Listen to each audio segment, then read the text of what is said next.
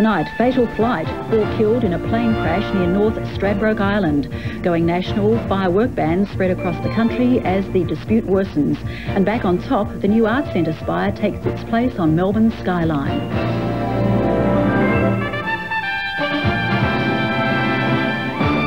Good evening, Sue McIntosh in Melbourne with ABC News. Hopes of a resolution to the Victorian firefighters' pay dispute were destroyed late this afternoon.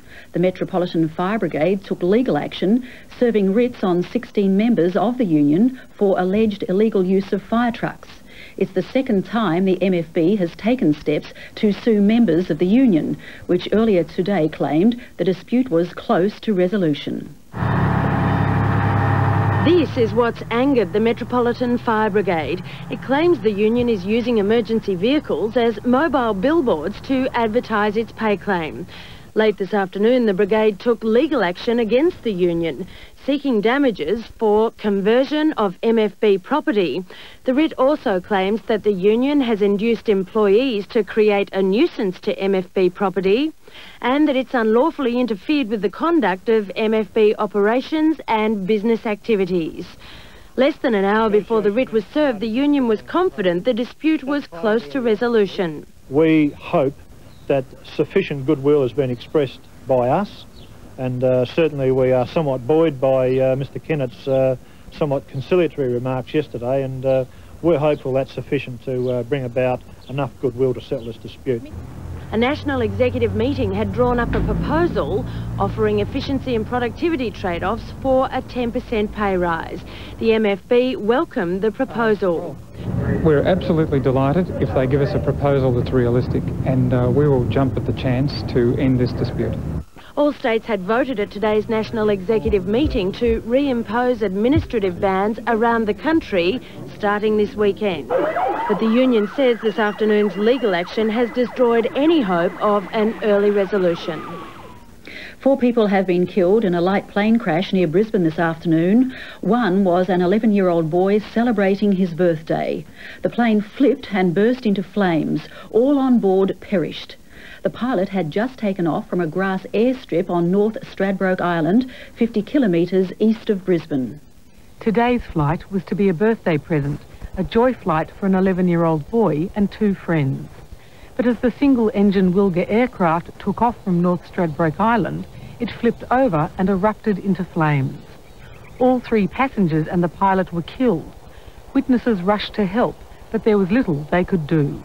I understand there were 2 witnesses at the time, and both witnesses attended with fire extinguishers and tried to put out the fire. Among the horrified onlookers, family of the passengers.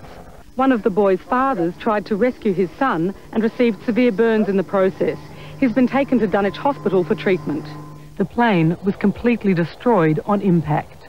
Obviously the scene's pretty devastating. I mean, looking at the aircraft and the wreckage, it seems very hard to imagine that anyone could have walked away from that at all. Police don't know why the plane suddenly flipped.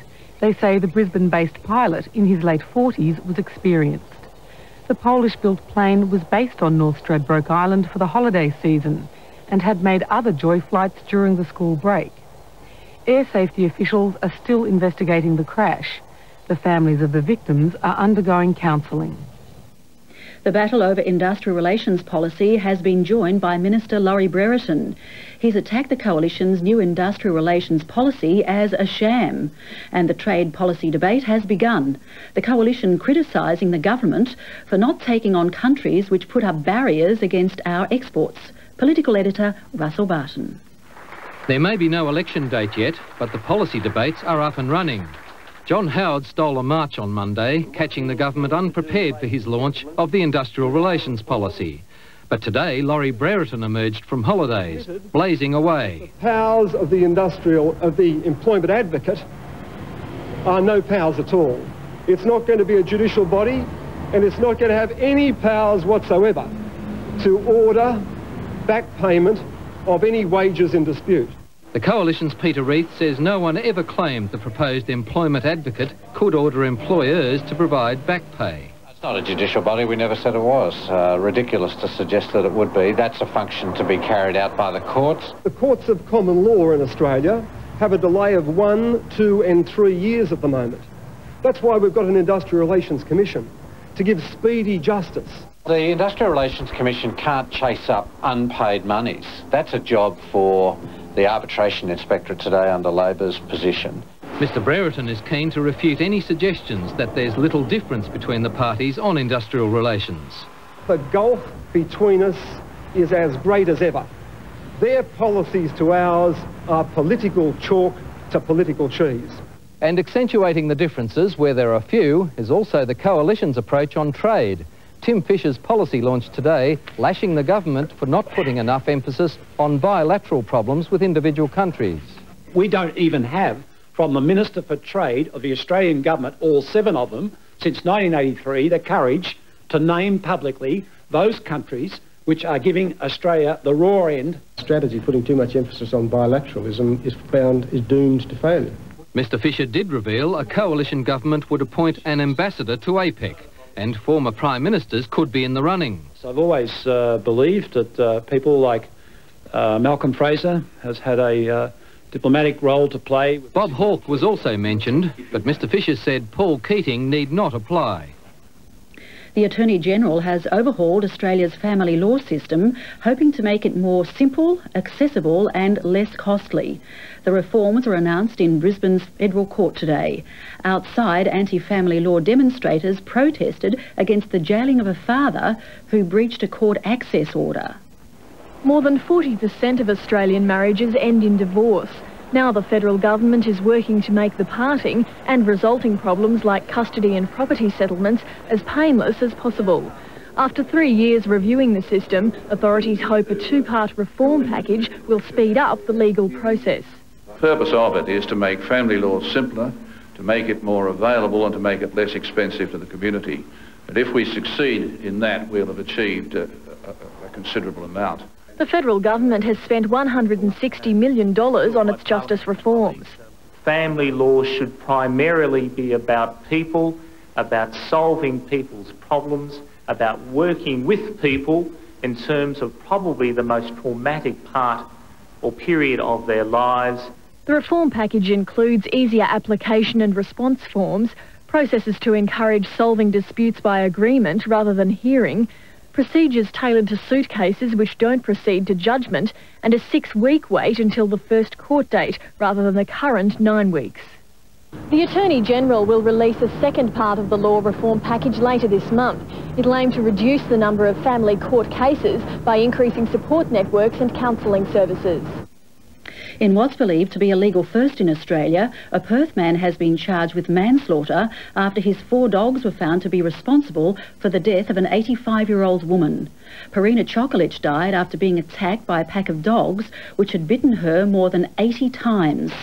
32-year-old Giovanni Pacino has already been convicted of failing to prevent his 3 Rottweilers and a German Shepherd Cross from killing the woman last June. Mr Pacino has lodged an appeal against that conviction and against an order that his dogs be destroyed. He was remanded on bail of $50,000 to appear again in a fortnight. If found guilty of the charge, Pacino faces a maximum of 20 years imprisonment. The Victorian Police Force has rejected a study that blames red light cameras for a dramatic increase in rear-end collisions. But police say the cameras have also reduced more serious impacts. More from police reporter Lara Carey. Many motorists would be happy to see the last of red light cameras. And according to a report by the Australian Road Research Board, they're responsible for a significant increase in the number of rear-end collisions. We're not prepared or even reconsidering removing the red light cameras from our road safety program in Victoria at the moment. The study analysed accidents at 41 intersections between 1979 and 1989. While it shows a 10% increase in the number of rear-end collisions at red light camera intersections, there's been a 30% reduction in the more dangerous high-impact crashes. Every month, 1,200 motorists are detected running a red light, a practice police say was responsible for the deaths of 7 people on Victoria's roads last year. The study also questioned why red light cameras were placed at low-frequency accident sites. We would support further evaluation, and if that evaluation shows that the red light cameras are perhaps at the wrong intersections, we would support their removal to areas where high crash records are predominant. But police say the accidents may be caused by signs warning of camera use near the intersection and are considering removing them. 2 other studies have been commissioned to provide more information. Hopes are fading for a bloodless end to the hostage crisis being played out between Russian forces and Chechen guerrillas. Russia has tightened the noose, throwing a ring of tanks around the village where the rebels hold 160 captives. The Chechen commanders at Pervomskaya, on the border of Chechnya and Dagestan, threatened to fight to the last bullet. The Russian army has been thrown into full-scale war preparations by just 200 Chechen gunmen. All day the build-up has gone on. Helicopters, tanks, guns and trucks. Hundreds of soldiers blockade all roads into the little village of Pervomskaya. It's been deserted by its inhabitants and is totally under the control of the gunmen. The hostages have been allowed to leave the buses and to make themselves at home in the empty houses. They include doctors from the hospital where the drama first began. All are terrified that the Russians might try to punish the terrorists with an all-out assault on the village. If you look at the hardware around here, things could go either way. But the main thing is to free the hostages. Quite honestly, I don't see any prospect for negotiations. Talks have been going on, but to little avail. At this meeting on the road outside the village, there was no meeting of minds. We came here to release the hostages and get guarantees for our safe passage, says this Chechen fighter. But instead, the Russians are talking about something quite different. At exactly 3 p.m., as if to some precise plan, dozens of army vehicles suddenly moved in closer to the village, covered by assault helicopters overhead. It looked like preparations for an assault. It could be plain intimidation. Still looking for a peaceful way out, President Yeltsin today mooted the possibility of withdrawing his troops from Chechnya if the Chechens renounce force. He's promised that before, and it's unlikely to persuade the gunmen in Pervomskaya to surrender. President Clinton has conceded he may leave the White House broke because of legal bills. The frank admission came at a Washington news conference, the first time the president has faced the general media for 5 months. He was asked about a magazine article claiming legal costs involving the Whitewater affair and a sexual harassment suit amounted to nearly $2 million a year. I didn't run for this office for the money, and I feel badly that 20 years of our hard effort and savings may go away. But if I stay healthy, I'll be able to pay my bills and earn a pretty good living. Another step towards peace in the Middle East, with the release of 200 Palestinian prisoners from Israeli jails. Greeted by relatives, the men are among the last few thousand prisoners who will be released by May under the Peace Pact. But many militant Muslims avoided the celebrations. Instead, they attended a West Bank ceremony in memory of assassinated terrorist Yahya Ayyash, known as the engineer for his bomb-making skills. Booster ignition and liftoff of Endeavour in pursuit of... And the space shuttle Endeavour has roared into space on a 9-day mission that includes the rescue of a Japanese satellite. The liftoff went ahead after temperatures crept above the near-freezing levels NASA believes caused the Challenger explosion in 1986. Family and friends of former French President François Mitterrand attended a simple burial in his hometown as world leaders paid tribute at a memorial mass in Paris. The twin ceremonies were the final farewell to the former French president, who died on Monday at the age of 79. Flags flew at half-mast as the nation observed a day of public mourning. European correspondent Chris Clark. 2 ceremonies for 2 sides of a complex politician. 60 heads of state and government from around the world attended a requiem in Notre Dame Cathedral for a man who spent 50 years in French politics. Chancellor Helmut Kohl of Germany counted François Mitterrand as a personal friend, as well as his key ally in European affairs. Outside the cathedral, some of those who'd helped propel him to 2 presidential terms gathered to watch the service and reflect on life without him. It was a grand farewell for a man who dedicated his life to politics. But while Mr. Mitterrand will be remembered for his political achievements, he asked to be buried in the more humble surroundings of his birthplace. On board the military transport which bore the coffin to southwest France, was Mr. Mitterrand's black Labrador, Baltic, who he once referred to as his most faithful companion. And then to the small town of Jarnac, where he was born. Mr. Mitterrand had asked his wife, Danielle, to lead the mourners, but insisted that his long-time mistress, Anne Pinjot, and their daughter be there as well. The first time the two have been seen publicly with the rest of the Mitterrand family. Francois Mitterrand left Jarnac many years ago, but he always said this was where he felt most comfortable. A preference seemingly at odds with his liking for the grand gesture and entirely in keeping with his contradictory character. At home, a star-studded congregation turned out in Sydney today to mourn the actor John Hargreaves. Friends, including Sam Neill, Brian Brown and Chris Haywood, attended a memorial mass to tell of their love for a brave and brilliant man. A who's who of film, theatre and television came from as far as New York to celebrate John Hargreaves' life, cut short at just 50. As family, actors, directors and fans gathered for the Requiem Mass, it was standing room only. Wouldn't John love this? At his request, symbols of John Hargreaves' life were laid on his casket. An address book recalling his friends from near and far, rosary beads signifying his family's prayers, and the trophy he won at the International Festival of Horror and Fantasy Films. Actor Sam Neill recounted John Hargreaves' sense of humour. Whenever he saw me, he would put his arms around me in this big hug, and this was excruciating, he would kiss me. He knew that I was straight and I was from New Zealand, and I remember so well. The tall, lanky blonde appeared in the back doorway with the sunlight behind him, an Aussie Adonis. And I suppose I have been in love with him ever since. For John Hargreaves, there was theatre in life and death. His mate Chris Haywood following director Paul Cox's instructions to burn his eulogy.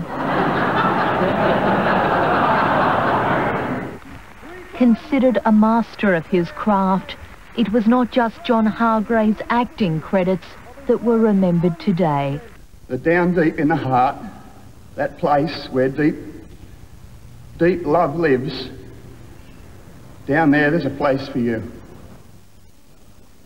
Melbourne's cultural landmark is back, now 46 metres higher. The top sections were carefully lowered into place by a helicopter today. The new spire is similar in shape to the old one, which was to represent the flowing folds of a ballerina's tutu. The old spire was removed 4 months ago because of cracking in its structure. This one has been independently proof-engineered. Another frustrating day for rescuers on the New South Wales north coast, with a second bid to get 6 stranded melon-headed whales back out to sea.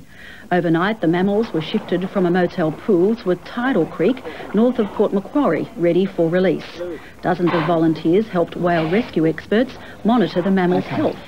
After nearly 24 hours under care, the whales were put to sea. Only 2 made it to safety, the other 4 turned for the shore once again. Disappointed, the rescuers escorted them back in, only to see one die shortly after. Tonight, the vigil continues for those left, though little hope is now held for their survival. Dolphin researchers believe dolphin numbers in Port Phillip Bay may be increasing. As dolphins migrate to the southern end of the bay to breed, a small band of dedicated researchers are gathering to monitor them. These bottlenose dolphins wandering the waters of the southern part of the bay have brought back researchers for the 3rd year running. And this time, Operation Dolphin Watch is calling on the public for help to monitor sightings around Port Phillip Bay. It will enable us to get a better handle on where the groups of dolphins are around the bay, so that when we're planning our research, we can then start to go into those areas where people are seeing the dolphins. During summer, these marine mammals form a maternal pod for mating, birthing and rearing their young. And today was the first time researchers saw some of those young ones bow waving.